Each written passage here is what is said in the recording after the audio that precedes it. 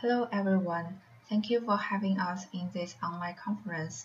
My name is Mengdi and my co-author is Ziqi. We are graduate students from the Salle University, Manila, Philippines. Today we are going to present our research paper. The title is Motivation for Learning Mandarin in Filipino Adults aged 18 to 60 at Confucius Institute in Makati. This presentation will be performed by us together, and we will follow these contents. Let's start with the argument of the study. Motivation as one of the main emotional variables is widely recognized to have an important impact on language learning. Previous studies indicated that motivation is influenced by many factors, including culture, age, gender, length of learning, and many other determinants. During the time we studied in the Philippines, we noticed that there are many Confucius institutes in Manila, Philippines, and the number of Chinese language learning institutions is also growing, which means Mandarin right now is a relatively important language that gets attention from Filipino. However, based on the literature review related to language learning motivation, we noticed that there were relatively few studies on Mandarin and in the Philippines context. Most previous studies pay attention to English language learning motivation. And we also noticed that the studies mainly focus on learners in school rather than adults in training institutions. Meanwhile, there were few research questions pay attention to the relationship between motivation and the length of learning Mandarin. Accordingly, this study is going to answer the following questions. The first one is, what are the motivational factors of Filipino adults to learn Mandarin? And second one, which type of motivation is or are the major motivation of Filipino adults toward learning Mandarin? And third, what is the relationship between motivation and the length of learning Mandarin? Let's move to the essential theories.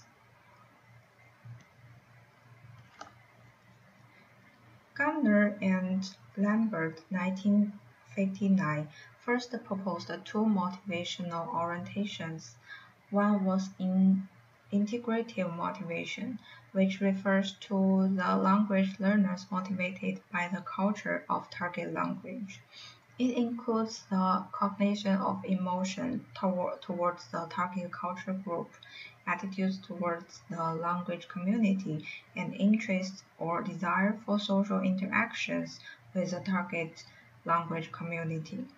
The other one is instrumental motivation. It says learners are motivated by deriving some specific benefits from learning a language, such as career opportunity or academic opportunity. Along with the development of motivation theories, Dongyan and Otto, 1998, extended Gardner's theoretical framework on motivational orientations. They defined three levels of motivation. The first one is the language level, which refers to the positive or negative attitude towards the target language, including the culture it conveys and communities that use it. Second one is the learner level, that is the influence of emotional or cognitive factors on personality traits, such as the need for self-confidence or achievement. Third one is the learning in situation level, which point to the intrinsic and extrinsic motivations associated with the context of a particular course, teacher, or peer group. Based on the motivation theoretical framework mentioned above, when investigated the motivation of learning Mandarin and adjusted the influencing factors of motivation according to the actual situation. She proposed 6 influencing factors. The first one is positive learning attitudes and experiences. Second, instrumentality. Third, interest in current culture. Fourth, intended strategic efforts. Five, social milieu. And six, language requirement. This study adopted the arrivals proposed by Wen due to we have the same subjects, which is Mandarin learner. Learning motivation is one of the crucial factors for learner to learn and master a language. Explore the motivation of learning Mandarin will undoubtedly promote the learning process and improve the learning effect. Therefore, we suppose this research could help Chinese teachers to have a more comprehensive and specific understanding of the studies they teach, carry out Mandarin teaching activities in the aforementioned institutes in a more targeted way, and maximize the enthusiasm of students learning Mandarin with research results, so as to successfully complete the teaching task. As for the Confucius Institutes, we're supposed to help for administration to develop management strategies in line with local conditions based on the actual needs of students, so as to improve the management level and the promotion effect of Mandarin. And for the academic field, this study may fill the research defects and promote the further development of the studies on Mandarin learning motivation. My partner will continue the following section of this presentation. Next, I will introduce the methodology of the current study. This research was to investigate different motivational orientations that influenced Mandarin learners in the Philippine context, and which motivational orientation influenced the most. It also examined the relationship between the length of Mandarin learning and the motivational factors. As for the participants of the current study, 21 Filipino adults who had enrolled in the Confucius Institute at the Ateneo de Manila University to study Mandarin attend the current study. The ages were between 18 to 60 years old. Among the participants, 13 of them were females and 8 of them were males. All of the participants were at the primary Mandarin level, but the content of Mandarin they learned and the amount of time they spent learning Mandarin were different. 7 were at the beginning of learning Mandarin, meaning that this was the first time the exposure to Mandarin. In the current study, they were set as Group Cycle 1. 10 had more knowledge of Mandarin. They already had the experience of learning Mandarin about 30 hours. In the current study, they were set as Group Cycle 2. 4 were more advanced, who had taken 60 hours of Mandarin class. In the current study, they were set as Group Cycle 3. As for instrument, a 2-section questionnaire was used as the instrument in this study, including the survey to determine the motivation on learning Mandarin, which was adopted by Wen in 2011, and the background questionnaire.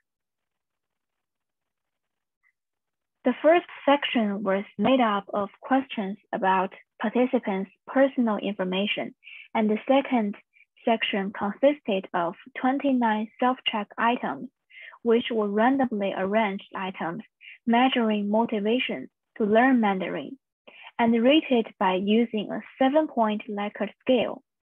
And the last 5 items on learning strategies for engaging in learning language were adopted from the AMTB, Attitude Motivation Test Battery, created by Gardner in 1985 by using a 5-point scale.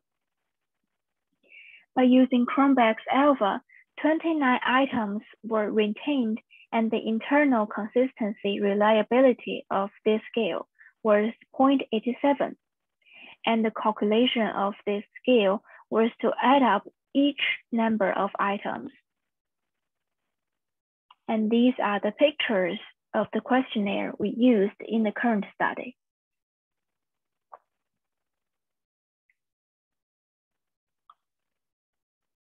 As for data analysis, the descriptive analysis was used to analyze the collected data. The answer of each item in the survey was subjected to data analysis by using SPSS 20. Exploratory factor analysis was used to identify different motivational factors in the current research. And factors discovered from factor analysis was used to determine which motivation played the most important role in Mandarin learning among Filipino adult students, where the calculation and comparison of means and standard deviation of the collected data. Then the independent t-test was adopted to examine the relationship between the length of learning Mandarin of Filipino adult students and their motivation to learn Mandarin. Next part is about the salient results and conclusions. The results of the factor analysis indicated that 6 motivational factors that drove Filipino adult students to learn Mandarin at the Confucius Institute. They were the first, instrumentality; the second, positive learning attitudes and experiences; the third, social milieu; the fourth, interest in current culture; the fifth, language requirement; and the last, intended strategic efforts. And table 1 showed the result of the second research question. Which type of motivation is or are the major motivation of Filipino adults towards learning Mandarin? Among the 6 factors, 2 factors had a powerful impact on Filipino adults learning Mandarin at the Confucius Institute. The first motivational factor was positive learning attitude and experiences. According to Wen 2011, in the informal education context, positive learning attitudes are very crucial. This result indicated that foreign language learners regard language tasks as a pleasure and set their own learning goals, which are conducive to learners to acquire a foreign language. The second was instrumentality, which was proved to be an important factor in other studies. This result indicated that students learn Mandarin not only because it is helpful for their job, but also because of the development of the world economy and the attraction of China. Table 2 showed the overall correspondence between the degree of motivation and the length of learning Mandarin. And the corresponding relationship between the 3 periods and 6 factors were shown in Table 3. These results indicated that all of the participants showed a high degree of motivation, while the highest level of participants showed the highest motivation degree, but the student of middle level showed the lowest degree. This indicated that the intensity of motivation for Filipino adult students learning Mandarin at the Confucius Institute would not grow over time. And next part is the recommendation from the current study. According to the results of this study, some suggestions were given to cultivating the motivation of Filipino adult students at the Confucius Institute to learn Mandarin. The first, establishing a harmonious relationship between teachers and students, following student-centered principles. Chinese volunteer teachers should stimulate and cultivate students' motivation to the greatest extent. As learning Mandarin is not an easy thing, many students give up learning Mandarin after they failed to engage in language achievement. Second, selecting Chinese learning materials that are suitable for students' language and culture background.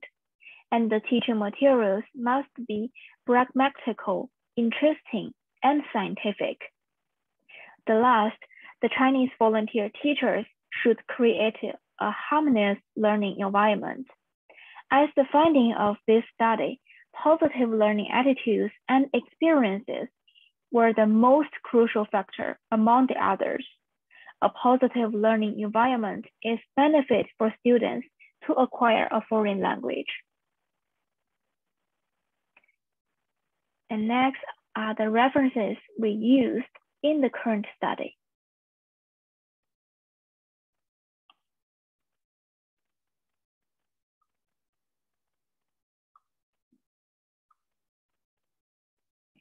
And that's all of our presentation, and thank you very much for your attention.